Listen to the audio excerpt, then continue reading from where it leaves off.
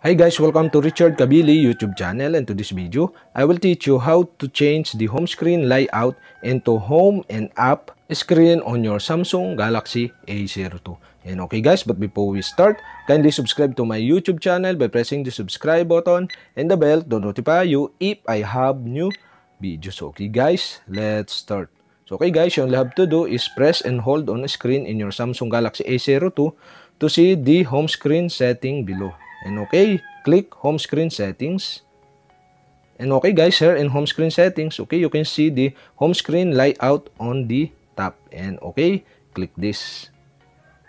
And now here in home screen layout, okay, all your apps will be shown on the home screen. And okay guys, now in this tutorial, I'll show you how to change into home and app screen.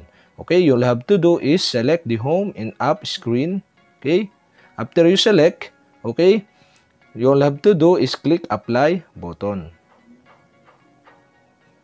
And okay guys, we have successfully changed the home screen layout into home and app screen on your Samsung Galaxy A02. And okay guys, if you have a question, kindly comment below. And don't forget to hit the subscribe button and the bell to notify you if I have new videos. Okay guys, thank you for watching.